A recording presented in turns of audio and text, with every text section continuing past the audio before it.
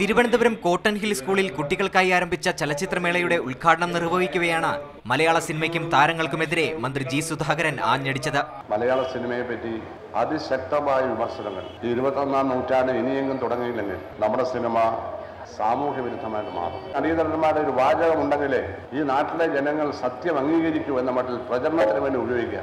മലയാളത്തിലെ താരപ്രമുഖന്മാർക്ക് അല്പത്തരമാണ്. മഹാനായ ചാർലി ചാപ്ലിന്റെ ജീവിതം അവർ പഠിക്കണം. അദ്ദേഹം അനധികൃതമായി സ്വത്ത് സമ്പാദിച്ചിട്ടില്ല, സ്ത്രീകളെ തട്ടിക്കൊണ്ടും പോയിട്ടില്ല. മണിമന്ദിരങ്ങളൊന്നും പണം കൊണ്ട് അദ്ദേഹം കെട്ടിപ്പടുത്തില്ല, ഇൻകം ടാക്സ് വെട്ടിച്ചില്ല, പെണ്ണുങ്ങളെ തട്ടിക്കൊണ്ടുപോയി ഉപദ്രവിച്ചിട്ടില്ല, അമ്മ എന്ന സംഘടന ഉണ്ടാക്കി മക്കളെ ഒന്നും പുറത്താക്കിയിട്ടില്ല. കോടികൾ പ്രതിഫലം വാങ്ങി സകല പരസ്യങ്ങൾക്കും നിന്നുകൊടുക്കുന്നവരാണ് മലയാളത്തിൽ ഭൂരിഭാഗവും. പുതിയ തലമുറയെ വഴിതെറ്റിക്കുന്നതിന് പ്രധാന കാരണം സിനിമയിലെ തെറ്റായ പ്രവണതകളാണെന്നും മന്ത്രി വിമർശിച്ചു. മാതൃഭൂമി ന്യൂസ്, തിരുവനന്തപുരം.